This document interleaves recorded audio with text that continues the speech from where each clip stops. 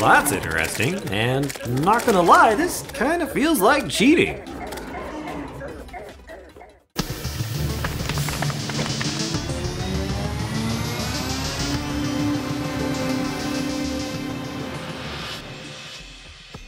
Hey there, my name is Sandrak and welcome back to my Terraria version 1.4 Journey's End Beginner's Guide series. This episode is all about the matriarch of the jungle hive, the Queen Bee, and we'll cover the boss in all difficulties, including fight mechanics and gear recommendations. Timestamps are down in the description if you're hunting for a specific topic, as are links to my Discord server where you're always welcome to hop in and ask any questions you might have. Now let's get to it. One of the things I love about Terraria, particularly in pre-hard mode, is that the game really doesn't force you to do stuff in any particular order. And this is true of exploring the jungle and taking out its pre-hard mode boss, the Queen Bee. Generally speaking, the mobs in the jungle are quite a bit harder than the mobs on the surface or regular cavern level, so you'll typically want to hold off on exploring the jungle until you've got either tier 3 or tier 4 or crafted equipment or better, though you can certainly go there earlier if you've got the skills to do so. Regardless of when you go for the queen though, you'll probably want to fight the underground jungle's hornet mobs at least long enough to first get the Bazaar accessory, which has a 1% chance to drop from all hornet variants. I'll talk about this accessory more in a bit, but simply put, it protects you from the poison debuff, which is one of the biggest dangers of the jungle in general, and the Queen Bee in particular, especially on Expert or Master mode. As for spawning the Queen, as with most pre-hard mode bosses, there are two methods to make the matriarch manifest. The first is by finding a beehive and hitting its larva with anything. Beehives are randomly scattered throughout the underground jungle, and per the wiki, small or medium worlds will generally have between 6 to 8 of them, and there's usually 11 to 16 hives in large worlds. Hives don't always have a larva though, and it is possible to find 2 or more in the same hive. And these things are seriously super fragile, so take care in the hives, especially with projectiles and summoned minions if you aren't ready to take on the queen. The other way to summon the boss is using the Abeemination item anywhere within the jungle biome.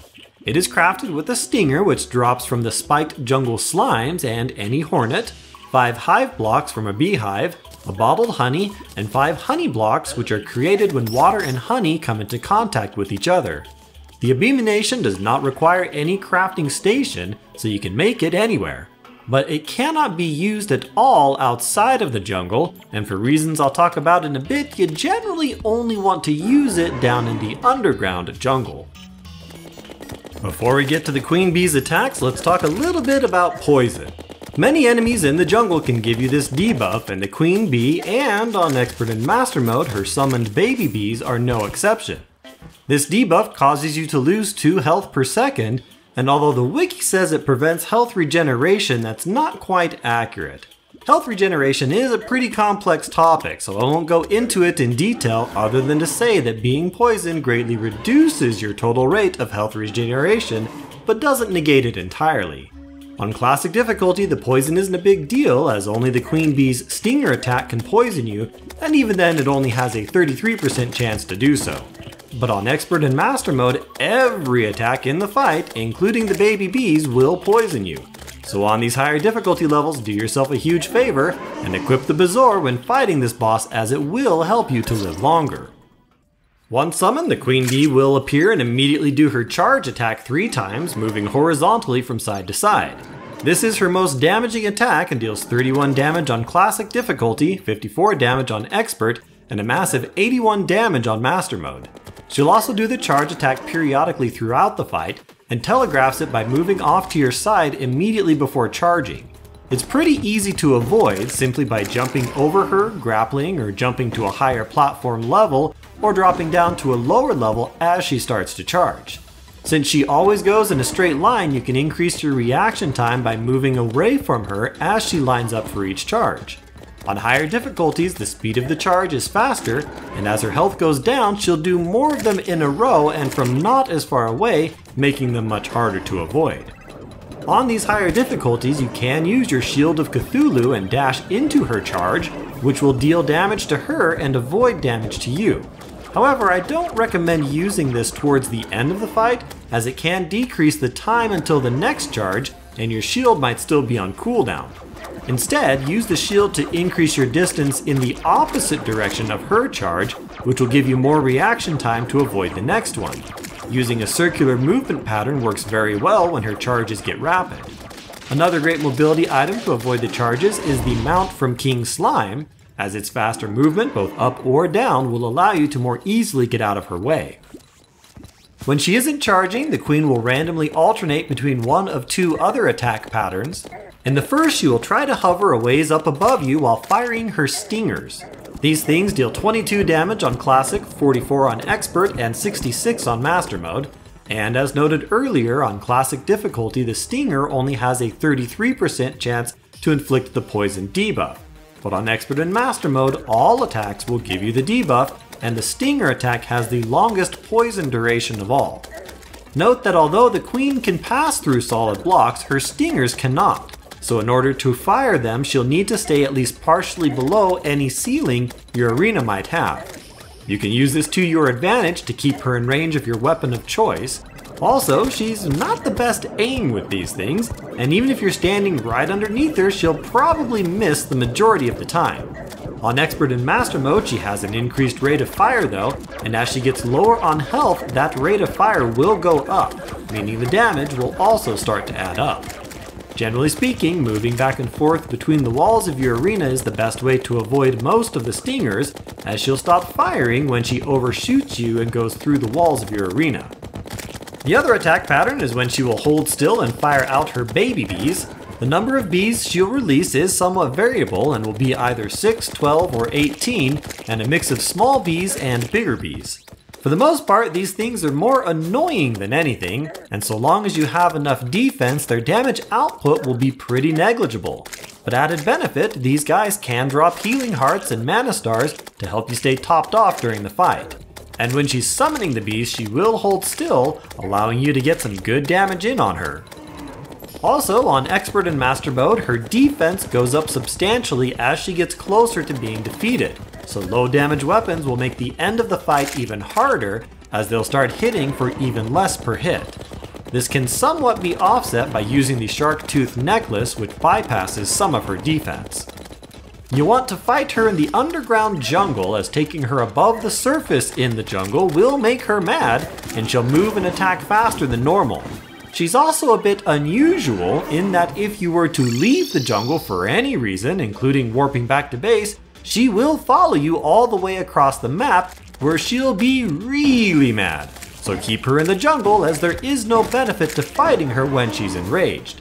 Getting sent home by dying will of course cause her to despawn though. As for a fighting arena, you generally don't need an extensive setup for fighting the queen. Especially on Classic difficulty, most hives are big enough, you'll do just fine if you put in a couple of levels of platforms for avoiding her charges. Though if you're new to the fight or on higher difficulties, you might want to either hollow out the beehive a bit more or find an open area nearby that you can use. The good news is that honey is plentiful in the hives, so you'll have no shortage of this health restoring buff, but you may also want to add a campfire, heart lantern, and other arena buffs as needed. See my guide on this topic for more information. As for gear recommendations, there are a ton of options that can be used to down this boss. But in addition to the Bazaar to negate the poison debuff, good defense and health regeneration will also help you to outlast the boss and make the fight a whole lot easier. Around 40 defense should be more than enough in Classic and Expert difficulty, and 45 or more will really help in Master Mode. This can easily be done by wearing Evil Ore armor or better, along with an Iron Skin potion and maybe a few accessories re-rolled to warding. In fact, with enough defense and regen, there's a cheese method to beat the boss that works on all difficulties. Other than that, you'll definitely want a grappling hook and either fledgling wings, a cloud in the bottle and its various balloon upgrades, or as mentioned earlier, the slimy saddle will do just fine for avoiding the charges. Melee characters can use just about anything to dethrone the jungle matriarch on Classic and Expert difficulties, so long as you have some regen and good defense, and even short-range weapons like swords and maces can be used quite effectively. Just make sure you have platform running about 6 or 7 blocks below a nice flat ceiling, and you can just stand below her when she's firing her stingers or summoning her bees, and otherwise get up next to her when able to do so. Platinum or gold armor is sufficient on classic, as is platinum or a gold broadsword, though higher level items are recommended if they're available. If you prefer a little more range, a yo-yo with a white string is a decent option, and the jungle yo-yo works great for this boss, though you'll likely want a mace of some sort to take out the baby bees. Likewise, the jungle's thorn chakram works decently well on classic difficulty, but tends to pump out lower DPS on expert or master mode and doesn't do well against hordes of baby bees. On master mode, I would probably recommend beelining for molten armor though, and a fiery greatsword will make short work of the queen. And if you've been to the dungeon already, a cobalt or obsidian shield will help to keep you from bouncing around when getting hit. For all you rangers out there, you can pretty much use any ranged weapon you have at this stage of the game on classic difficulty, though I'm personally not a fan of bows for this fight, as you'll give yourself carpal tunnel syndrome with all the clicking. For this reason, my recommendation on all difficulties would be either the mini shark, the musket if you have a corruption world, or the boomstick. The mini shark and musket both have auto fire, which eliminates all the clicking, and although the boomstick doesn't, its multiple shots per click make it highly effective even on master mode.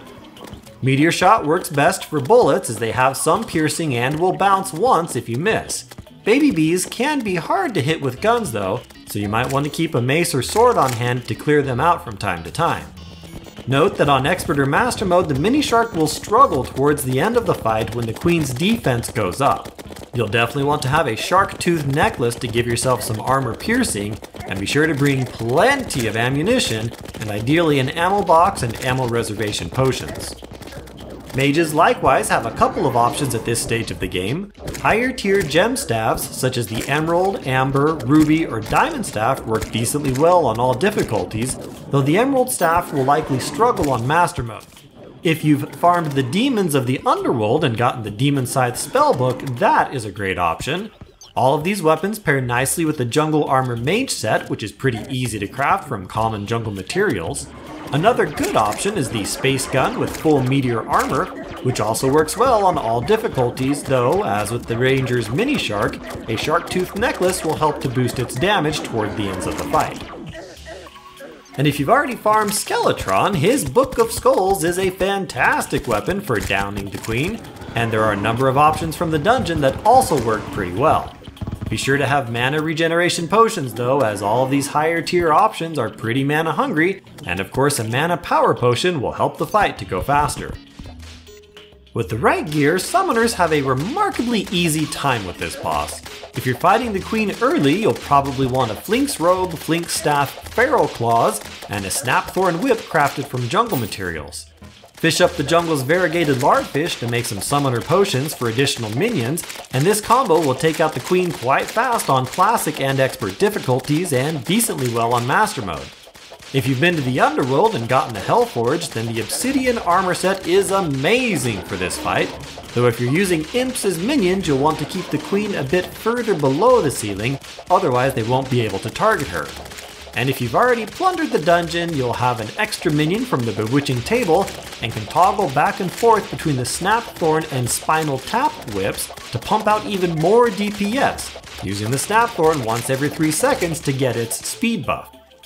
As for loot, the queen bee drops a number of fun treasures, so you'll likely want to farm her to get all the goodies. Many of these items summon baby bees that will fight for your cause. On an expert or master mode, you can use the queen's accessory, the Hive pack, to cause half of your friendly bees to be a bigger, more deadly variant. For melee users, the Beekeeper Sword is a fairly decent bee generator that is also an ingredient for the endgame Zenith. Rangers get the Bee's Knees bow that shoots bees when using wooden arrows that will spawn baby bees when they hit their target or any solid block. The magic bee gun just keeps it simple and fires out baby bees and creates quite a swarm really fast.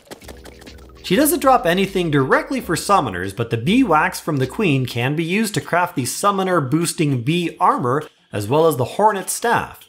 This set is the best pre-hard mode set for boosting your minions, but overall pales in comparison to the obsidian set. Likewise, the hornet minions are fairly decent, but generally aren't as good as the imps from the underworld. The queen also drops the honeycomb accessory, which releases baby bees when you're hit and gives you a 5-second honey bath for some added health regeneration. It can be upgraded into a couple of other items, including the Stinger Necklace when combined with the Shark Tooth Necklace, and in hard mode can be turned into the Bee Cloak or a Sweetheart Necklace. For vanity items, the Queen drops a bee costume, a bee hat, the Hive Wand for placing hive blocks wherever you want, and the Nectar item that summons a Vanity Hornet pet. On Master Mode, she can also drop Sparkling Honey for a pretty cute little baby bee vanity pet. And she drops the Honeyed Goggles, which gives you a bee mount, but it only flies for 10 seconds before getting tired and overall isn't all that useful. And last but not least, the Queen drops Beenades, which can also be crafted from the Queen Bee's wax for regular grenades. And as you'll see in my Wall of Flesh guide, these explosives can be used quite effectively for entering hard mode. Once you've downed the Queen, I highly recommend using her loot to farm her some more, as all of her drops work decently well against her. Anyone up for a bee civil war? Now before we wrap up, I mentioned earlier that there is a cheese method for taking down the Queen Bee, and you might have noticed it in effect earlier in the video. The trick revolves around the Queen's baby bees and the fact that the game gives you a brief period of invulnerability whenever you take damage from something. With good armor and health regeneration, the damage from the baby bees isn't enough to make your health go down, so all you have to do is get a bunch of the babies on you, stick yourself to a platform with your grappling hook, and then the low but constant damage from the baby bees will make you completely invulnerable to all damage from the Queen herself. You've got to be careful though about what weapon you use, as some will take out the baby bees that are right on top of you. I haven't tested every weapon, but gem staves, maces, and whips definitely don't work. Some swords do, including broadswords and the Knight's Edge, but only if you're facing to the left, while other swords like the fiery greatswords and Knight's Bane don't work at all. Guns seem to work fine, as does the space gun, but beyond that, I'll let you experiment to find out what all can be used with this method. And no, in case you're wondering, these baby bees cannot be used to cheese other bosses. Because unfortunately, other mobs will kill the baby bees if they come into contact with them. So sorry, no cheesing mech bosses or even the Moon Lord with the Queen's baby bees. But that's it for today. Be sure to hit the like button if you enjoyed the video, and do let me know down in the comments what your favorite setup is for taking down the Queen of the Jungle. And I'll see you in the next one. Cheers!